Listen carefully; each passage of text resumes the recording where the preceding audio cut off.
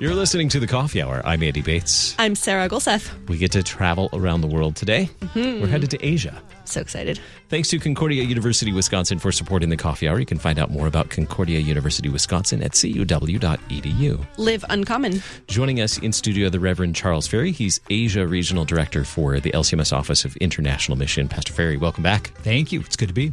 Also joining us in studio, Sam Borgwardt. He's the Asia Regional Business Manager for the LCMS Office of International Mission. Sam, welcome back.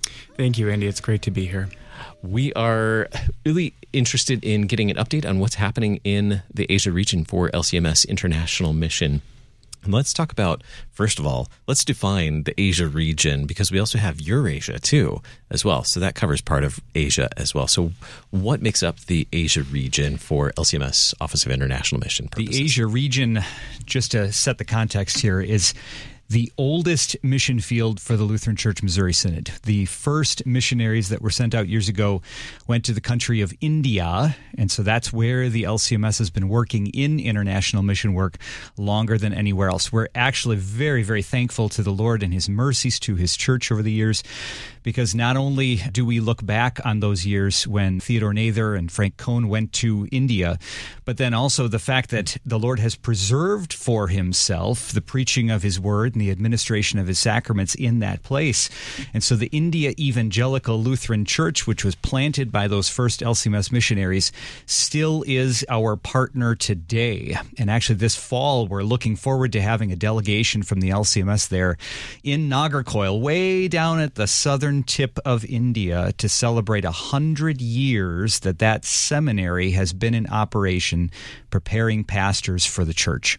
So the oldest mission field is Asia, and it comes from India and Sri Lanka over on one side of the region, all the way over through Australia, New Zealand on the other side, and then up to Korea and Japan, and everything encompassed in that particular set of boundaries. So it actually includes 3 out of the 4 most populous countries in the world. India, of course, being number 1 now, China being number 2. Third is the United States, so they don't count in my region, but we do have the 4th country, and that's Indonesia, with about 250 million people as well. So we're looking at a huge portion of the Earth's population that's included in the Asia region of the LCMS. That has, in some years past, been split into 2 regions, has been reunited then for about the last 7 or 8 years. So that's our Asia region of your Lutheran Church Missouri Synod. That covers a lot of countries, a lot of different cultures, and a lot of different languages. A lot of vastly countries. Different. Absolutely. And so my family and I learned Indonesian when we first came out of the parish and went into Indonesia then as missionaries there for the Lutheran Church Missouri Synod about 11 years ago. And then we moved to Taiwan about 6 years ago and have been working really hard at learning Chinese then, because that's the language that's spoken all around us there, which is a complicating factor when you talk about translating Lutheran materials into what language, right? There's no single language that's going to reach all of the people of the Asia region. And so translation projects are, of course, one big ongoing project that we have, and we're always concentrating on getting more Lutheran materials out so that people can read them in their own languages. Right now, we've got just under 20 missionary units altogether. We have one husband and wife couple. That's, of course, the Semas in Cambodia. But otherwise, it's singles with their families that are accompanying them, supporting them. So 20 altogether. We just celebrated the completion of the service of David and Barbara Bush, who returned to their home, their ancestral home, really, in Fort Wayne, Indiana. So we miss them tremendously, but we thank God for the work that they did and the work that God has done through them during their years on the field. So we're down to 19 at this point. Not nearly enough people to do all of the work that our partners are asking us to do. And that's probably one other thing that shouldn't be lost in this conversation, is that the Asia region today of the LCMS stands on the shoulders of those missionaries whom the Lord has sent through His church in years past. And their work had its effect. It is still bearing fruit today. We've got partner churches that were planted by previous missionaries and who are our mature partners today. So responding to their needs and meeting them where they are and having them look to us now, not as those who are planting them and directing them, but those who are coming alongside of them to walk along this journey until our Lord comes back again. Yeah, that's a wonderful maturing of the mission field with all of those churches that, like you said, have been planted in years past, and now you guys are able to serve them in a different way, but still partnering together to share the gospel in a huge region in Asia. That is really wonderful. And we've been able to share so many stories that you guys have been working on in the Asia region in the years past. What are some of the projects that are happening right now? Yeah, right now we've got a really exciting program in Taiwan, Sarah, a seminary initiative. Our partner church in Taiwan, the China Evangelical Lutheran Church, and that's China in Chinese is Zhonghua. It's a cultural China. It's not the country of China. Mm-hmm. They're wanting to form their own seminary initiative and program, form pastors, and as we know, pastors need mentors to be formed. So they're requesting that all of their pastors go through an 8-course colloquy program right now. It's taught by professors from Fort Wayne, and so it's received great feedback from the pastors in Taiwan. They just they love this Lutheran theology. They love opening the scriptures. They love opening the catechism. They love opening the Book of Concord and just studying that and saying, oh my goodness, I believe this. How can we let more people in Taiwan know about this? So it's just been an overwhelming, great partnership with Fort Wayne as we continue to develop that program and develop pastors for the partner church there. We also have a really exciting initiative in Taiwan right now at the request of the partner church there, a music conservatory that at the heart of this conservatory, it's a church plant. That's what we're about. We're spreading the gospel, planting Lutheran churches, showing mercy, all connected to the church where word and sacrament ministry occurs. So at the request of the partner church, we have this music conservatory because the partner church in their studies, they've found, hey, there's a big connection here between our theology and music. They go hand in hand. How can we equip our pastors, our church workers, our laity to know their theology and the connection it has to music? So we have been very blessed with partnerships with LCMS RSO David's Harp out of, I believe, Nebraska. The Schwann Foundation has been incredibly generous to help equip this space. And we're looking to, God willing, in the next couple of days, actually groundbreak on this space in Jiayi, Taiwan. That at the heart of it, it is a church plant, but it's going to be used to train the partner church in the history, the practice, the theology of music. And then it's also going to be an outreach opportunity to connect people that are unchurched or maybe de-churched in Taiwan or don't have any church, connect them to the church through music. So that's very exciting. Another thing that's coming up in Taiwan I'm really excited about is we have, for the first time this year, under missionary Mindy Taves, an English VBS program that our partner church has requested her to assist in implementing, designing, carrying out, to catechize the children of the CELC and the partner church. Again, through their studies, through the Word of God, they've come to realize we need to be teaching our children this. We need to be purposefully, intensely teaching them so that they can be raised and stay in the faith. And so Mindy is working very hard with our partner church to recruit volunteers from the States, get them over to Taiwan, and just run a VBS. Just your average LCMS VBS that you see in the summer, we're doing that in a Taiwan context, very intentionally connecting that to the church and ensuring that there's follow-up there for maybe guests and kids that are coming for the first time. How can we plug them into the church and get them back week after week where they can receive the gifts that God promises in the church? So really 3 big initiatives right now in Taiwan that our partner church has requested us to help out with and that are all connected to Word and Sacrament ministry there.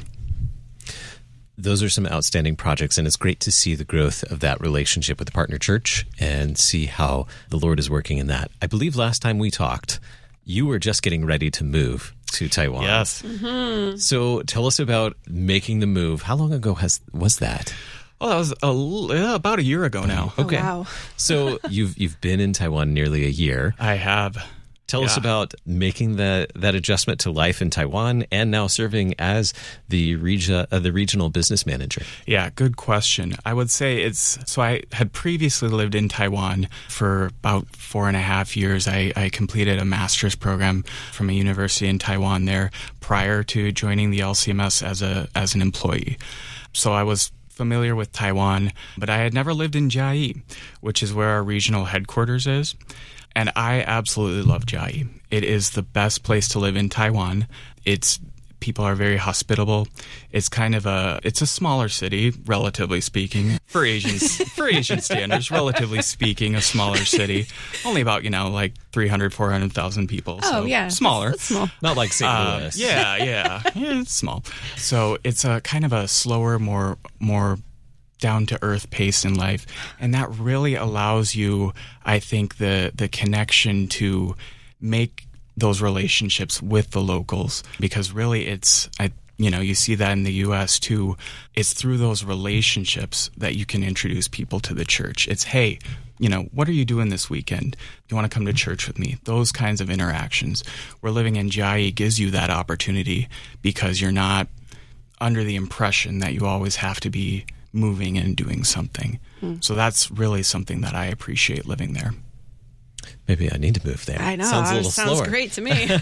Well, that was one of the considerations that we had in founding this seminary program, the seminary initiative with our partners in Taiwan. Where would we locate something like this, right? As it is, the LCMS donors years ago had bought this land, and the partner church had built this building that wasn't being used. And so it's a 5-story building where our missionaries can live. We have office space. We have a chapel. We have a theological library. We've got classroom space. But being located in this smaller town with its slower pace is a great place to have a house of theological studies where you can get away from the rat race that would be life up in some of the bigger cities like Taipei or down in Kaohsiung, and just get away and contemplate and spend time in the Word and the confessions and in fellowship with one another. So we really have been blessed by the way that the Lord has brought this all together, not for our benefit, but for the benefit of His Word and its faithful proclamation in Taiwan. We're getting an update on the Lord's work in the Asia region of the LCMS Office of International Mission. We'll continue the conversation in just a moment. You're listening to The Coffee Hour. I'm Andy Bates. I'm Sarah Golseth.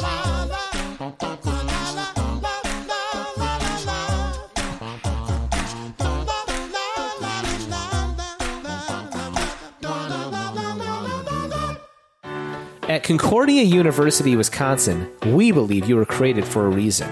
To use your God-given gifts to help others. To live a life of self-sacrifice in a me-first world. To live a life that's uncommon. Whether you're taking one of 50-plus online programs or learning with us in person on the shores of Lake Michigan, you'll be equipped to make an uncommon impact. Learn more at cuw.edu. Concordia University, Wisconsin. Live uncommon.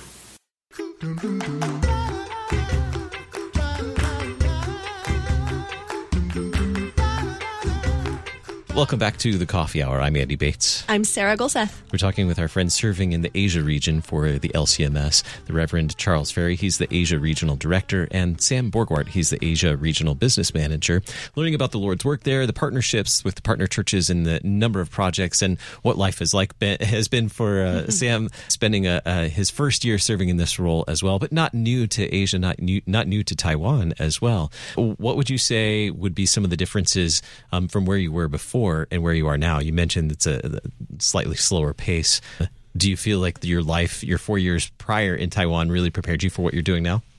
Oh, that's a great question, Andy. Yes, I would say, and even I think we all can say this, whatever vocation we're serving in, you can look back on your life and you're maybe going through some things where you're like, why God, why is this happening? Yeah. But then you get to a point in your life where you see the Lord was preparing you for something. You were going through something for a purpose. And I think I can see that formation in how I'm serving in Taiwan.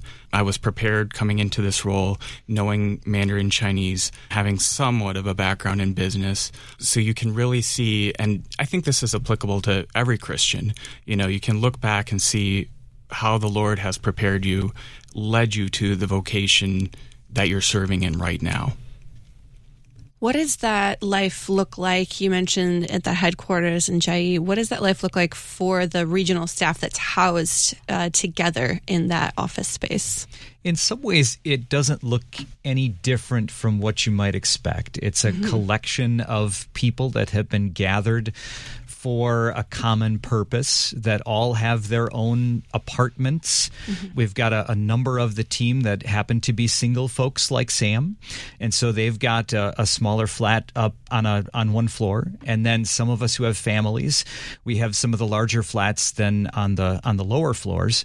But people going to work, going to their offices that just happen to be a very short commute, a 10-second walk, up the stairs and down the hall, which is incredibly convenient. That I can sneak home during the day to check on my wife and how the kids are treating her and make sure everybody's still alive. But then also to be able to have the freedom to come and go as we need to. We are blessed in that community to have a number of different aspects that link us together as our life in Christ as well. For instance, when we have a pastor there to lead the services, we're gathering 3 times a week in our chapel to be able to hear the word together, to pray and sing together, to be built up in that community as the Lord works through his means of grace. We're able to host English divine services because we all are part of the local church that's following the liturgy and the hymnody, but all in Chinese. And so that's not my heart language. And so to be able to have opportunities for us who are native English speakers then to partake and to hear the word proclaimed in English as well is important for us and for our families also. So we get really the best of both worlds. We get to be part of the local community in the local language, but then we also get to be fed in our heart language and have that commonality as well. It's been wonderful for my family, especially as some of us travel so frequently, to know that they have support from their colleagues and coworkers there in the building. It's a wonderful joy to be able to support one another. Hey, have you found a good place to buy some milk, right? Where can I find this? How can I get that? How can I take the bus? To just support one another, especially as people kind of get up and running in that context. So we are blessed in a number of different ways to be able to have everybody together in that community, and then to be knowing that we're in the hands of the partner church, and all because of the generosity of LCMS donors years ago to be able to provide that property and lay that foundation. Well, that was some great foresight to do that. Sam, what does that mean for you to have that community? You're certainly immersed in the culture there in Taiwan, but to also have this connection with your fellow missionaries, your fellow team. Yeah, no one's really an island, and I think even more so in a foreign mission field context, it's incredibly beneficial to have that support network of other Christians, other Lutherans in the building, where I can just go down the hall to his office and say, hey, let's talk this out, or what is this? It's that whole iron sharpens iron concept.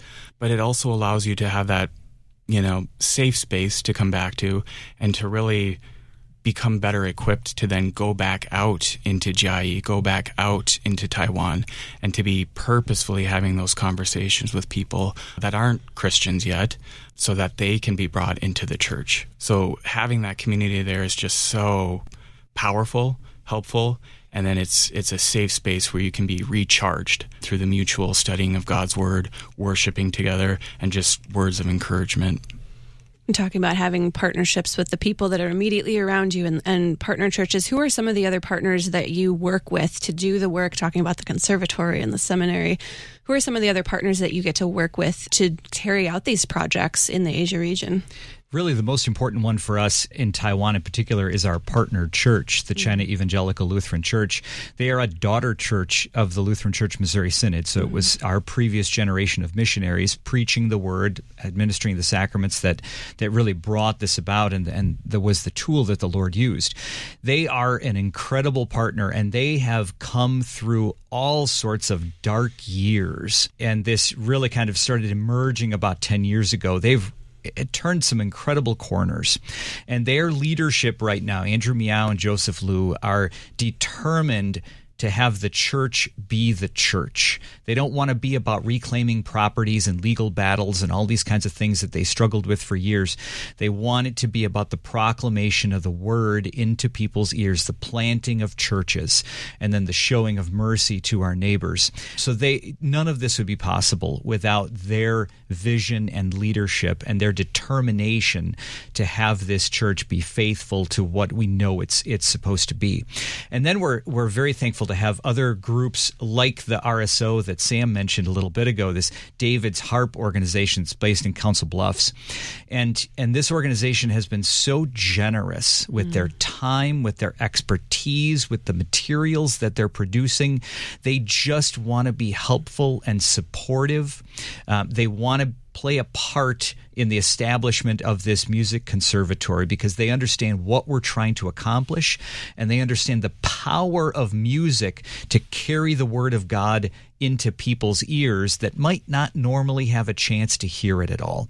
So we really are thankful for our friends at David's Harp and for the vision that the Schwann Foundation had as well, to be able to see what it is, to grasp that and come alongside of us as we're trying to accomplish these goals of this church plant and the music conservatory, and for them to share their generosity then and be able to share their resources with us.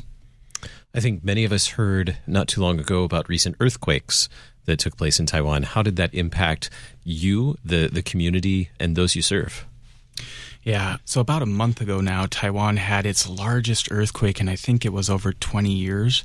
It struck on the eastern side of the island, so the side of the island that's facing toward Japan. Thankfully, loss of life was minimal, damage was minimal. This was due mostly in part that it's a more remote area of the island. It's not as heavily populated or a concentration of population like the larger cities, so damage was, thanks be to God, minimal. And importantly, too, our partner church, their members, their buildings, their assets were not damaged with that as well. But it's been about a month, and there have been aftershocks, and there have been subsequent earthquakes. But Taiwan, it's in the ring of fire, so they're kind of used to earthquakes. But in every tragedy, there's always an opportunity to show mercy and to connect people to the church. And so that is what our prayer is for these earthquakes in Taiwan, that the Lord would use it to draw people to himself through acts of mercy from the church. Yeah, absolutely. So we mentioned seminary, conservatory. What else are you guys looking forward to? You're here right now on leave. What's next? What are you looking forward to once you guys get back on the ground in Taiwan?